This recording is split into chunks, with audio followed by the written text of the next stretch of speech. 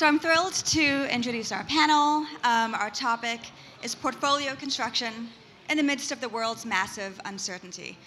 Very timely. We have a great panel of experts here, so we'll just dive right in. So why don't we just sort of go through everybody, and why don't we start with how are you thinking through how you construct your portfolio amidst these very volatile times? You each have a very specific focus. So Alan, do you want to start with art and how you think through art during these days? Sure. So thank you, everyone, for your time. I appreciate it. My name is Alan. I'm the CIO at Masterworks. Our company makes art investable. So fine art, paintings that are between $1 million and $30 million in size, we make them investable. We fractionalize the paintings. And the way that we are thinking about market volatility, to be quite honest, is that if anything, it is more attractive a time to invest in art than it otherwise might be, which is already quite attractive to begin with. Art as an asset class is not something that many investors have admittedly ever thought about. And so a lot of what I do in my role is sort of educational in nature to kind of introduce art as an asset class to the investor community for the first time. The asset class itself, it's been appreciating at 14% annualized for several decades. Most people don't know this, the way that you might know what stocks have appreciated at, bonds, same idea. And specifically during periods of market turmoil, you know, one of the things I'll say about art, and I'll be open about this, is it's not necessarily the most liquid asset class, as you might imagine, but when we sometimes get the question, you know, how is the art market done at a particular point in time, it's not always the easiest to answer because you don't have a whole lot of real-time pricing. Nevertheless, we actually got lucky as a business in that this year, in the midst of market turmoil, when equities were falling and bonds were falling, you know what was happening right at the same time? Auction season in the art market. So it was among the more active periods of time for the art market. How did the art market do?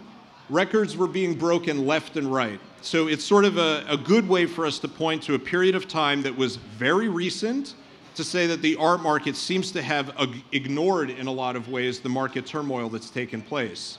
I could go back in time further and tell you that the art market was positive in the year 2001. It was positive in 2008. It was positive in 2018.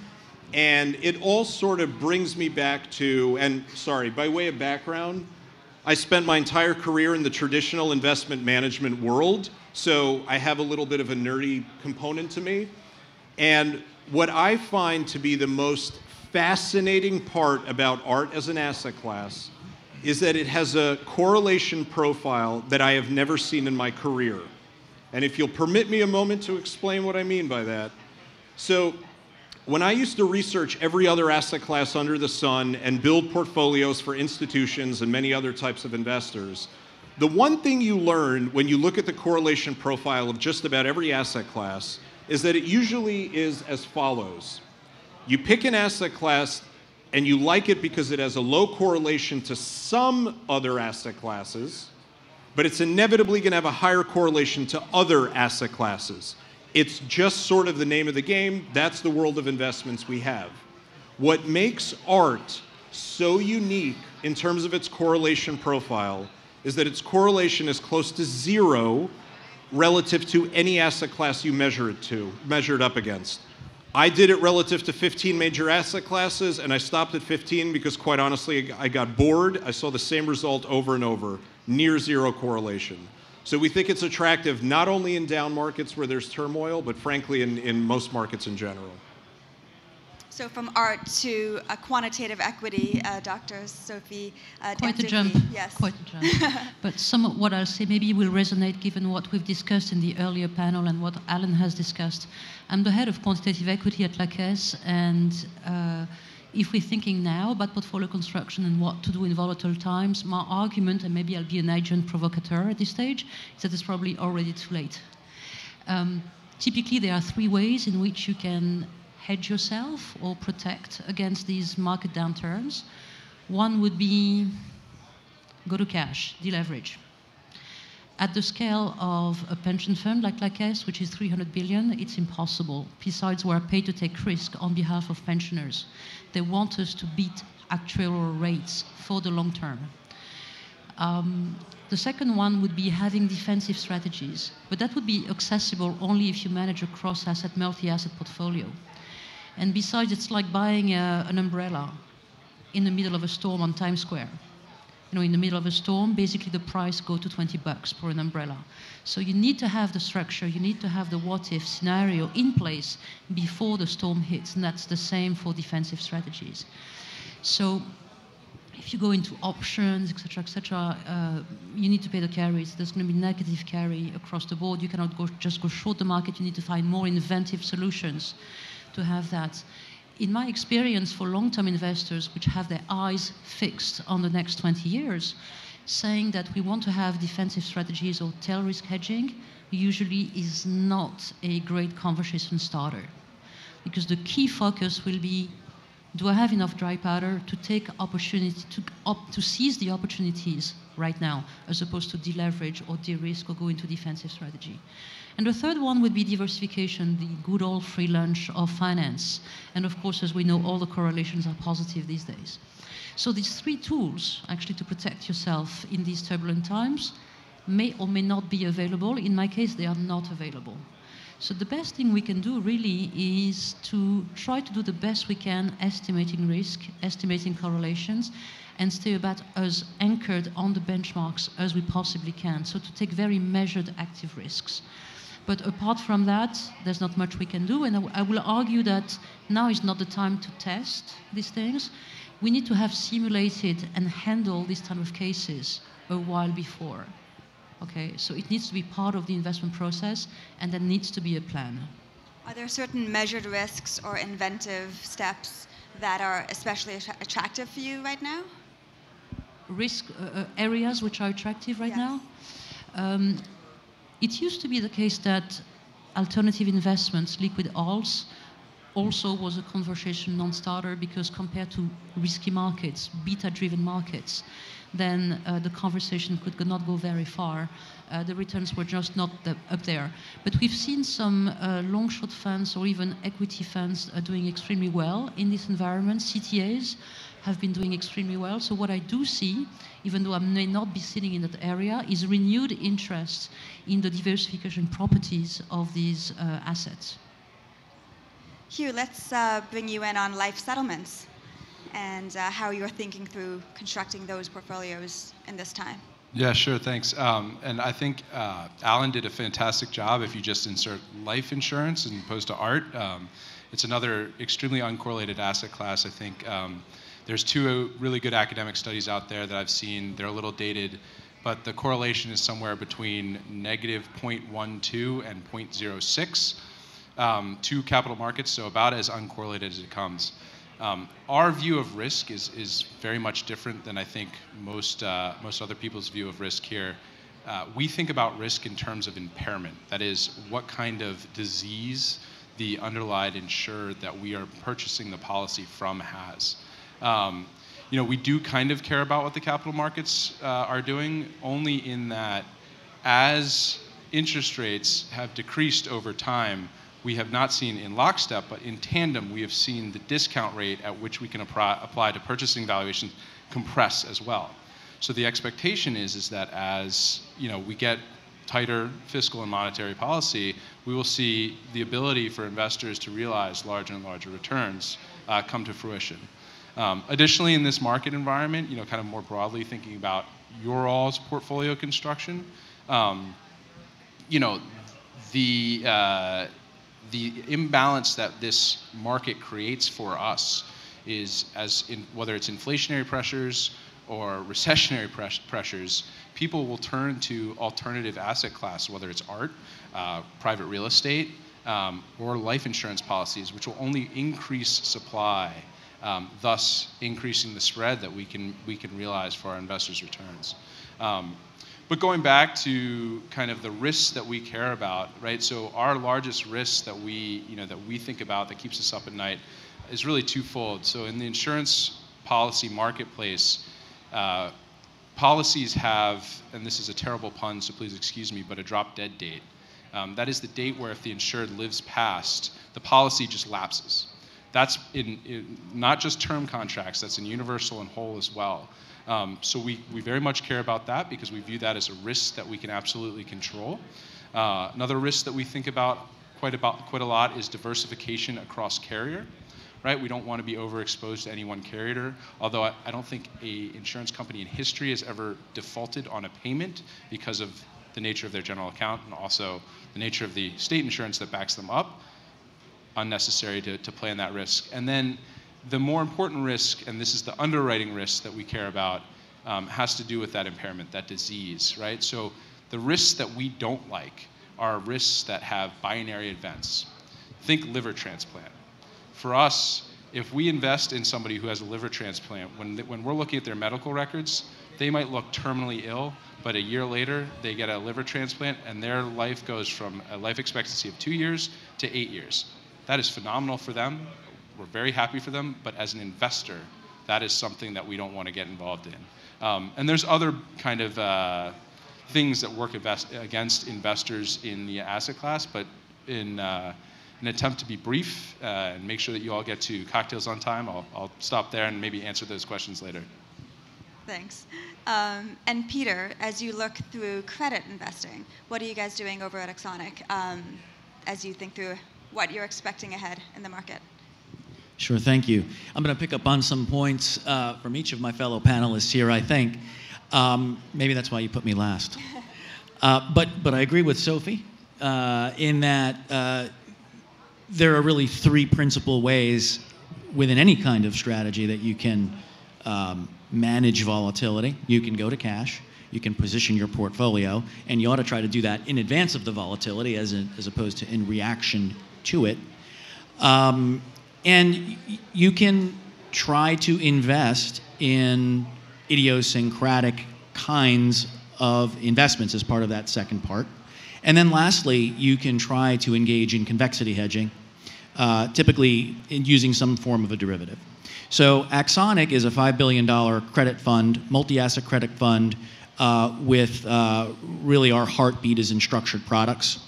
But one of the things I do there is I'm directly involved in trying to hedge our more liquid book, and also make sure that our portfolio is positioned with the CIO team in a way that can weather this kind of market. Now, in terms of that second piece, which is trying to get ahead of the volatility, our view from, I would say, probably mid-year last year was that inflation was not transitory and that a Fed pivot would be required at some point in time. So I remember the July meeting. I was sitting on the beach. I was listening to the chairman and thinking, he's in complete denial.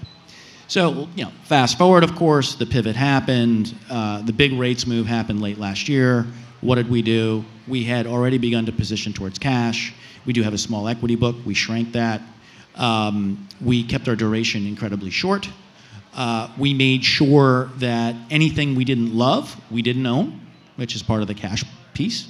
And we began engaging in convexity hedging towards the end of the year, which actually ended up timing quite well relative to the performance of equities. We used equity volatility, we used credit volatility, and a number of other strategies as well. And in addition to that, we hedged duration using interest rate swaps and swaptions. So there are a number of things that you can do in this market, but I think you really need to start with what sometimes is a contrarian fundamental thesis about the state of the world. A lot of people got caught off guard. And then I think perhaps the most important piece really for us, we do some unique things within structured products real estate. For example, we have a long-standing relationship with Freddie Mac where we provide workforce housing loans through B pieces in the securitization. And we very much like multifamily housing right now. In fact, as at least for now, a hedge to both inflation and the recession, because it is defensive positioning by definition, but also because there is an interesting structural dynamic going on in the housing market right now. Housing is as unaffordable as it was in 2007, especially now that 30-year mortgage rates are closing in on 6%. So rents are likely to rise, and as a result, cap rates for multifamily, while they will likely rise somewhat with higher interest rates, will likely not rise all that much. So cash, portfolio positioning, convexity hedging, and making sure you try to construct a portfolio that is not beta but alpha. That last part is not easy. No, excellent points. One of the key issues that we've been reporting a lot about is markdowns and the illiquidity factor, and especially given public market comparables, what that means for more illiquid investments. So I wanted to ask about the art market. Does that same thesis sort of apply to art when you look at illiquidity and valuations these days? Yeah, so with the art market, as you can imagine, it's a little bit more nuanced than for other asset classes. We've actually, this is taking us back to the early days in Masterworks history. One of the first projects we had was actually building an extraordinary database of all the art market transactions that have ever taken place going back 70 years. There were several dozen analysts who probably didn't have necessarily the most exciting job, but it was basically to go through thousands of auction catalogs. Many of them were in paper format, and their job was to take all the transactions that have taken place and put them into a giant database. So we've since built kind of the industry-leading database for all information about the art market, but we're also constantly adding to that database in real time. And the way we're doing it is because we have become what we believe is the biggest art buyer in the art market. It's hard to prove definitively, but we're quite confident we are the biggest in the market.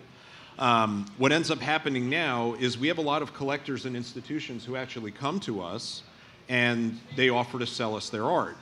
And each one of those data points actually is extraordinarily valuable, because once they come to us, we now know who it is, we know what art they own, and we know how much they want to sell it to us for. So we basically have constantly updated real-time pricing for a whole lot of art that's available globally in the market. Most of the time, just as a side note, we don't actually buy the art because we have stringent parameters around what we're willing to buy and what we're not, but that data gets added to our database. So for valuing the artworks that we own, we do it on a quarterly basis. And it's sort of an interesting thing. There's some element of irony here, but I can't help but point it out. For our investors, we know that it brings a lot of peace of mind and trust to tell them that, yes, we do have external valuations, and we do. But if you also take a step back and think about everything I just said about this extraordinary database that we've built, we would argue that our valuation methodology is significantly more accurate than any other third party that might come in and value our art. So nevertheless, yes, we do have external parties that value our art, although we think our valuations are a lot more accurate. In terms of recent history, how have our paintings been doing? I kind of alluded to this in my opening remarks. The art market basically beats to its own drum. It hasn't really been that impacted by market volatility. In fact, if anything, the art market is up a few percentage points this year, despite everything else that's happened in the market. And just as again another side note, so we've brought 120 paintings to market worth $500 million since our founding. I believe the weakest performer, and I'm doing this off of memory, I believe the weakest performer with updated pricing is down 10%. I think the strongest is up 80%. So yes, we do have regular valuations, and it does not seem like recent market volatility has had much of an impact on the art market. And when it comes to real estate and life settlements, how do you think through that factor? Yeah, in fact, in markets like this, if you can have a long-term committed source of capital, these kinds of markets are perfect for us. We're raising a private fund, and in fact, our master fund is actually up year to date, despite the market volatility for a bunch of the reasons I mentioned earlier. But private credit for us right now is a big focus. That is where we can take advantage of unnatural selling in public markets, for example, or even in private markets, and look for opportunities that we really haven't seen for a very, very long time. There's been a tremendous amount of monetary policy stimulus, the fiscal policy stimulus, in combination with that monetary policy stimulus. Let's just be honest, That's what sets the tone for something like Bitcoin. I know there were a lot of crypto panels earlier, so hopefully everybody's gone. But when you're talking about cash flowing hard assets, or in art, for example, true scarcity value, genius in art is not the same as a fungible token. That's manufactured scarcity. A Monet, okay, that's a piece of property in a uniquely situated location that our team can identify and identify the cash flows and the risk profile of that property. You know, very different than a speculative equity or a cryptocurrency. Yeah, I mean, as it relates to our portfolio, you know, our valuation metrics are not based on capital markets, right? Our correlation is to mortality rates. So our valuation policy is based on the Society of Actuaries VBT tables, which gets updated on a 3 to 5 year schedule. So from a portfolio perspective, we do a valuation on a quarterly basis. Because of the actuarial math, it can get very complex, but generally speaking, market events like these don't have a direct effect on, you know, our valuation and how the valuation is calculated. So in our asset class, what's very important is to actually dig into that valuation metric and understand what discount they're applying to the VBT tables and the actuarial math that they're using to calculate life expectancy, because that's how our portfolios are valued. As it relates to the broader markets and what's going on, you know, I would agree that this is a buying opportunity for the asset class in general because of all the things that I touched on in the first part of what I said. You know, as we get inflationary or recessionary pressures, people are going to look to sell assets, which means the supply and demand imbalance will create great buying opportunities. Additionally, I mean, if you think for no other reason than we've seen, you know, what is it, 175 basis point raise or we'll maybe be at 350, somebody said by the end of this year. You know, if you're buying a levered portfolio, which we don't do, and your target is 15 and your cost of capital just tripled, you're going to be more discerning about how you're deploying that capital. So your purchasing rate's going to go up. So that's all to the benefit of investors in the space, I think, over the next 3 to 5 years. You know, I didn't mean to skirt the valuation part of the question. I got so excited about the opportunity, I didn't talk about valuation.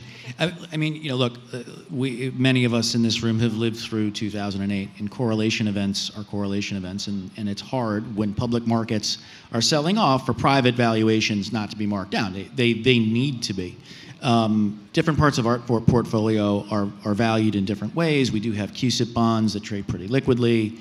In the private parts of the portfolio, we're obviously looking at the universe of real estate to see how to value our portfolio on a model basis, but with an eye towards what's going on in the public markets, because while a public market sell-off might create opportunity, you know, it's disingenuous if you try to tell yourself or your investors that private market valuations aren't affected, because they typically will be, but that private capital gives you the ability to ride out that storm and take advantage of the opportunities. That's the important point, I think.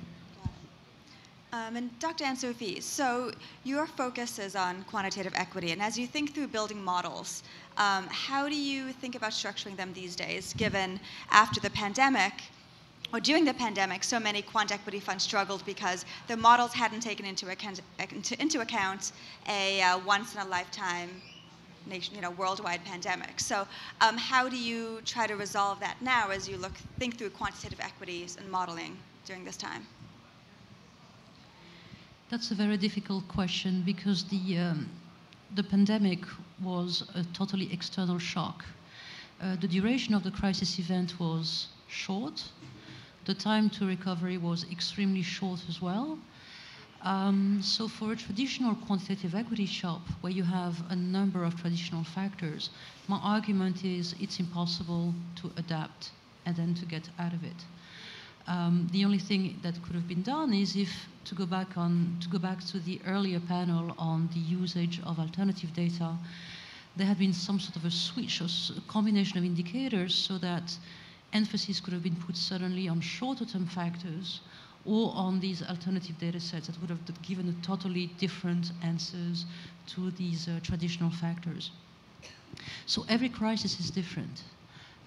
All we know is that the symptoms are always going to be the same. You know, when there's a flight to safety, repricing of assets, correlations jumping to 1, but the duration and the depth is going to be different. So it was not a 2008 event. My take on it is that for people who will not have a discretionary switch, which most of us cannot because that's not the discipline we're into, the best thing was to stay the course, keep our calm, and just stick to the game, literally. And the other hat you wear is helping with asset allocation. And so when you think of a pension that's $300 billion big, that's a very big ship to move. How do you think through asset allocation to, let's say, hedge funds and private equity and other types of alternative asset management during this time, pivoting a ship that big? Again, it will be impossible to steer a tanker in the middle of a storm. And there's no single decision, let's say a 1 billion or even 2 billion allocation that's going to move the needle in any given direction. So the focus that we have is not so much the next 6 months, it's the next 5 to 10 years. So that may be a bit shocking because all of us have a finance background. So we do know that if we are at 100, there's a 20% loss, right? We're at 80. To go back, if we gain another 20%, we're at 96. If we had found a magic bullet or a way to cut this loss, we would be at 120. So the magic way is really to cut risk and to live through and to prevent these tail risks from happening, but it's not the case. What we did see in this environment is a focus on the longer term decisions that will help the resiliency of the fund at the 320 billion scale. So what would that be? Increase the duration of the assets. Why? Because fixed income, while it may not be the diversification buffer we've expected in the past, nevertheless is related to liquidity and also to the way that we can meet the needs of investors, of depositors. Now, on an LDI, so liability-driven investment basis, there is a need to match the duration. So we need to be increased, and we increased it to, roughly speaking, 10 years. And this is complete. On the equity side, it's to avoid the factor biases. In other words, saying that we invest in quality, growth, or value, but on the discretionary side, having lots of biases, which precisely during volatile times may play games. So it's about bridging these gaps, filling these gaps, sometimes with systematic allocation, in order to leave the discretionary managers the latitude really to focus on stock picking bets and conviction bets. In real estate, it's about going into more logistics or different segments, not being as much in malls and commercial. And these are long-ranging issues that may help the fund for the next 5 to 20 years. So it takes time to make these decisions, and typically they are not driven just by consideration of the next 6 months or 1 year. Let's talk about some of the biggest risks that are facing your specific areas. Why don't we start with art? What is the biggest concern, the biggest risk to investing in art? So in terms of risks, I think the risks in art are pretty much the same no matter what the environment is. And the risk is as follows. If you want to sell an expensive piece of art right now, you will not be likely to get the exact price for it that you want to get. It's that simple. At the same time, so the segment of the art market that we focus on, by the way, so it's what we call blue chip artists whose paintings sell for $1 to $30 million. They're artists with names like Warhol and Basquiat. I can name a whole bunch more. But it is one of those things where, you know, on the flip side, you can't help but think to yourself, what really is the risk inherent in something, let's say, like a Picasso? Like, would you really expect that tomorrow or a year from now or 3 years from now, you're going to wake up to find out that your Picasso is worth 50% less or worth nothing? That is not very likely to be the case. Obviously, you can't guarantee anything, but it just seems very unlikely. So the biggest risk in art is if you want to sell it right now, you will probably have a bit of a hard time selling it. That's the biggest risk. And what about life settlements? Yeah, I mean, Alan's doing my job for me up here. Yeah, the life settlement market is very lumpy, and it's lumpy on a monthly basis. So in a closed-end strategy, we're a little less concerned about the quote-unquote liquidity premium, and I think it's important to touch on that because all of us up here have probably had investors, bring up liquidity premium as a reason to not invest in our strategy, and I think it's really overstated because every asset class has a liquidity premium when you want to go and try and sell it, right? I mean, generally speaking, you're not selling asset classes or assets that are doing exceptionally well unless you're paring them back. So you're not really selling them, you're just bringing them back a little bit. But so anyway, that is the issue that we run into, and that's why we run closed-end strategies so that our investors kind of don't trip over themselves because of the valuation being updated because the VBT tables got updated, or because of some existential shock that really doesn't have an impact on the portfolio. There are some players in the space that have run open-ended strategies and really run into some trouble doing this because the mismatch between duration and whatever your liquidity terms can really foul you up. But really the thing that keeps us up at night is our underwriting risk, right? We are always asking the question, how can we underwrite a life better? How can we become more accurate in predicting life expectancy? Because the more accurate we are there, the less we're going to pay for a policy up front, the less we're going to pay to finance that policy over the life of it, the hold period for us, and the better our returns are going to be for our investors. And in the credit universe?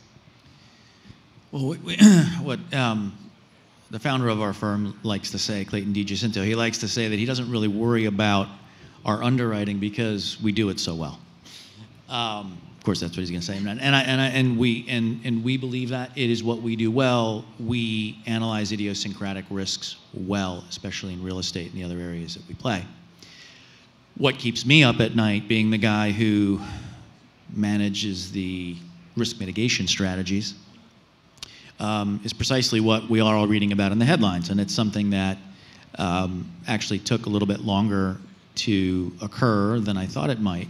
But the way I think about it is really we are witnessing a secular change rather than just a cyclical one. And what I mean by that is we've had, since Chairman Volcker hiked rates in the early 80s, subsequently to cut them for 40 plus years, we have the end of a secular bond bull market, said differently, the end of falling interest rates to the zero bound. So zero interest rate policy took us to the netherworld, so to speak, and the netherworld in Europe in particular. And I do worry about all of the negatively yielding debt that is sitting on bank balance sheets in Europe, quite frankly. And there's a reason why Madame Lagarde started talking about emergency policies. I'm certain you have a more well-informed view than I.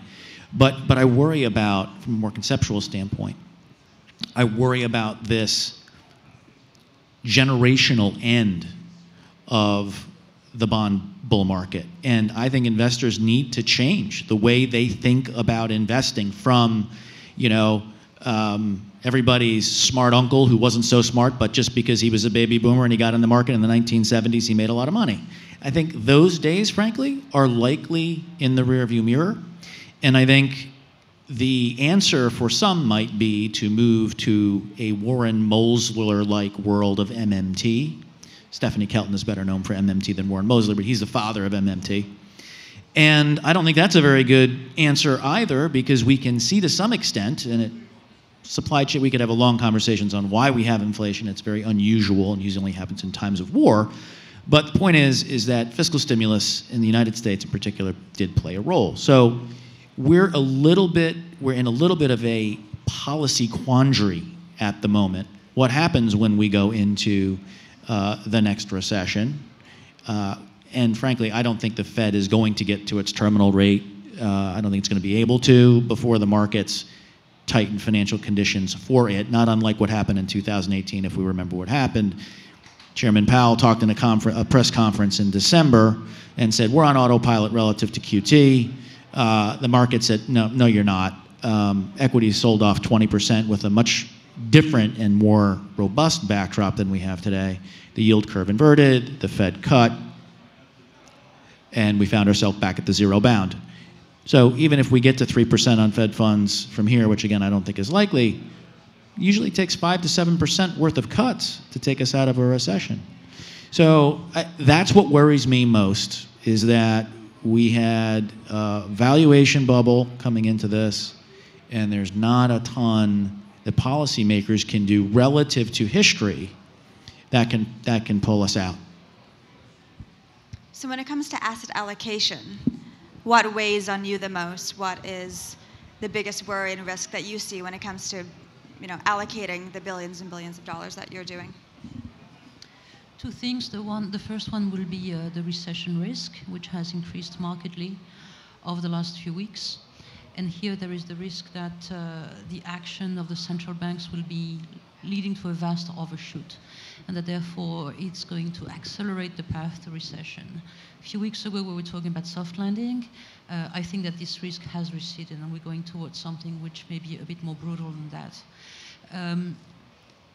I'm not dealing with macroeconomics directly because I'm in quant equities, so I'm worried about the repercussions of this protracted scenario.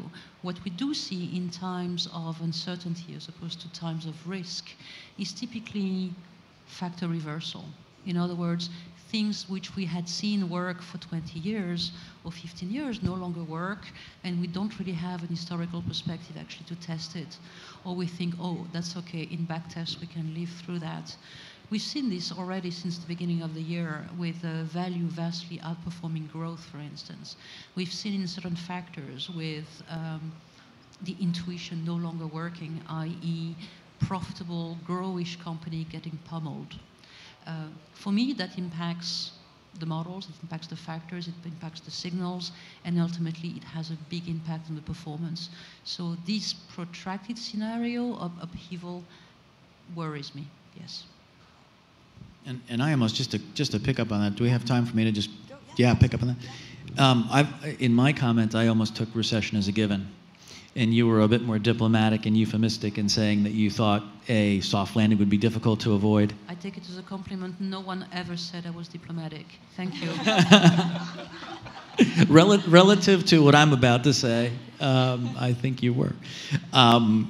But I really we had I'm going to be critical of the Fed and by implication other central banks by saying the Fed was slow to react, and it is, to Sophie's point, very likely, it seems, especially when you take into account Waller's comments of Saturday or whenever it was, they're likely to overreact, and that's problematic because markets have actually tightened quite a bit already. So you don't fix a mistake that you can't even admit to by making an even bigger mistake the other direction. And that's my nearer term worry within the context of this bigger picture worry, because I'm assuming a recession is going to happen. Then once it happens, what are they going to do? No, absolutely.